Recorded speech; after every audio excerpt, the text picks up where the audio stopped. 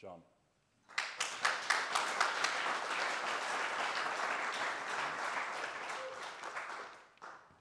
Looking at as well as Okay, hi, my name is Manuel Salazar. I'm from the Global South, but also a Irish person.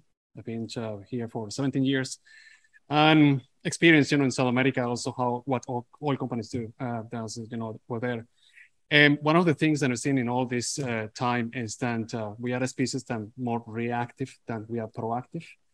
And unfortunately, we deal with the situation is when it's in our own steps. So the 8 out of 10 people here in Ireland think that climate change is not really a threat for them because they haven't, suffered as it is. But it's very different when you go to Clontarf and you talk to people in Clontarf and they say, oh yeah, we got a problem because they, have all these floods all the time. So I suppose one question that I will have for you guys, because I read more or less the report, is if we have an example where we human beings have been proactively, acting on try to address a situation where, obviously it's going to affect us at some point, but we don't see it anymore, right? So,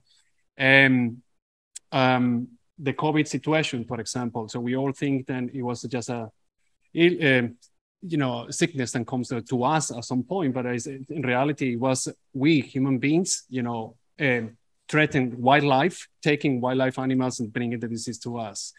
The cost of living, for example. So everything thinks then is because, the prices are rising, but it's our dependency on oil and gas that are, bringing those prices up because everything depends on the international markets. And the solution is to switch into renewables. So those connections over there with climate and the situations that we are suffering are just not there. So then we have somehow to be more proactive as a species, actually, to addressing those issues that are going to be a problem in the future, but at the same time, make those connections that we are suffering right now, and it's also linked to climate change somehow. So it's basically a question, and also, lay down this situation. So, yeah. Thank you.